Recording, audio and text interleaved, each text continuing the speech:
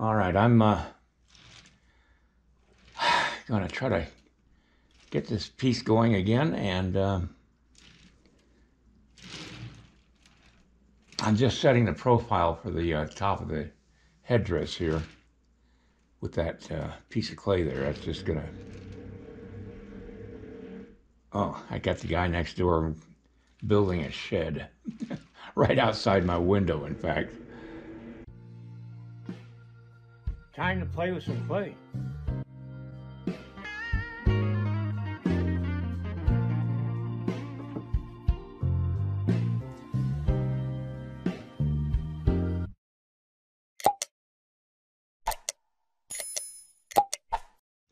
I took some fondue sticks and I've dipped it in Elmer's glue, and it's going to act as the arrows in his uh,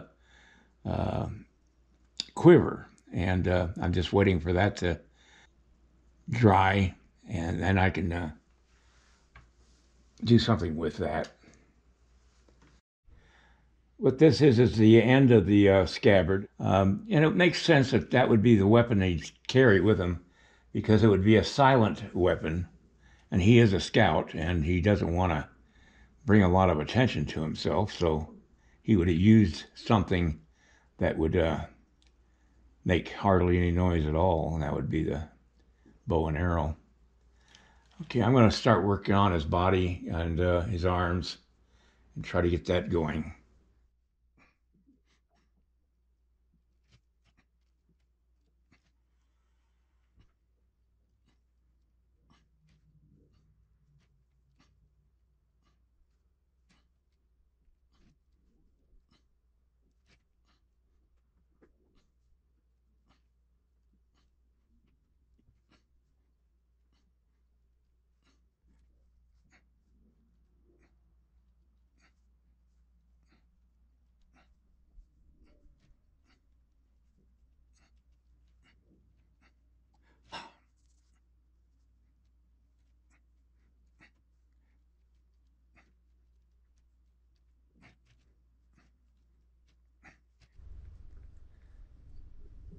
I turned off one of my lamps because I can see the shadows a little bit better this way.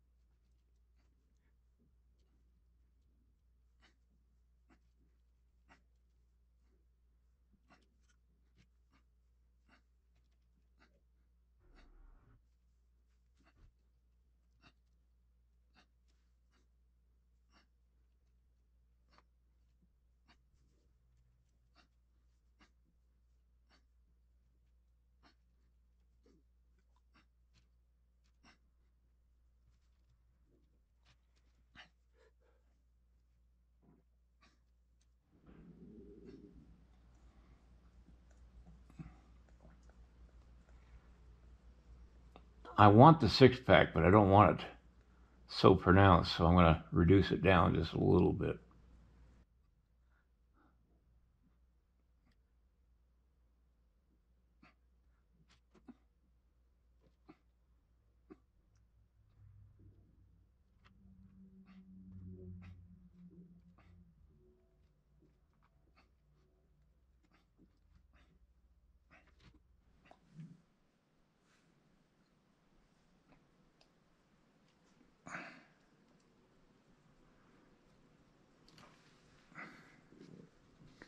So as you can see, I'm blending in the muscles as best I can.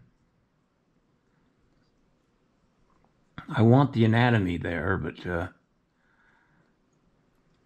these people weren't muscle builders.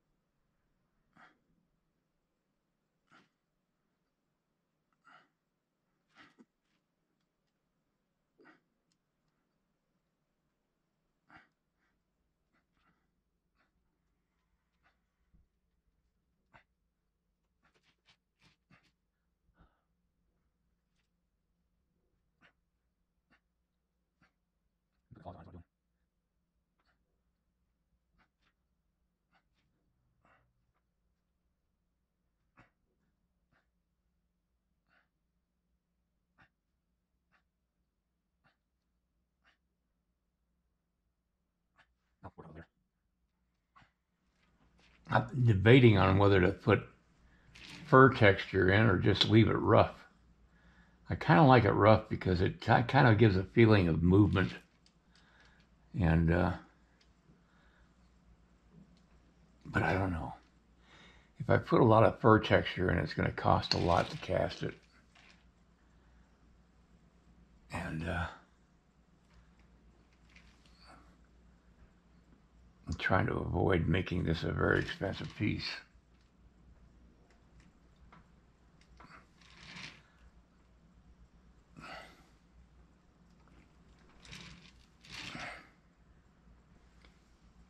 Now the wolf had, if it was killed in the wintertime, would have had a lot of fur up on the neck and the head.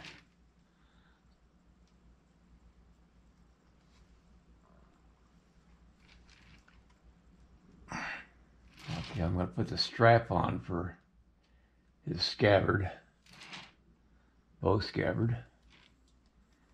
And I'm going to take the tie off for a second to do that. What did I do? Okay, there we go.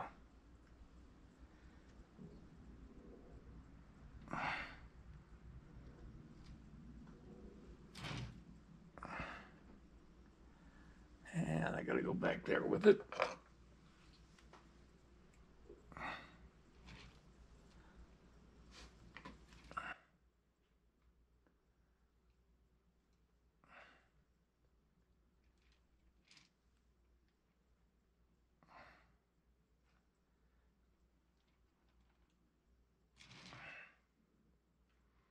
Okay.